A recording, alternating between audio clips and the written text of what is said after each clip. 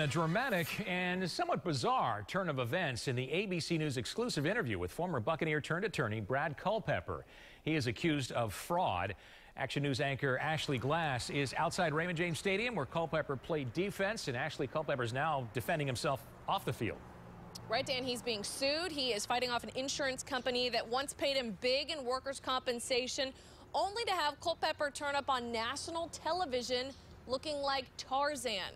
See, the insurance company points to Culpepper and his wife, their recent appearance on Survivor, as well as his mixed martial arts practice, all in accusing Culpepper of fraud and deceit. He maintains his injuries from 9 years in the NFL are disabling, and he was on pain medication and had recently undergone surgery when he was on Survivor.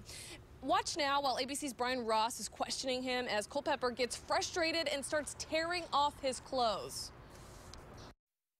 This is a normal bicep. Okay, well, how's that one look? Okay, is that normal?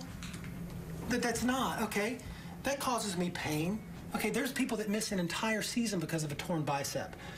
Do you see this AC joint?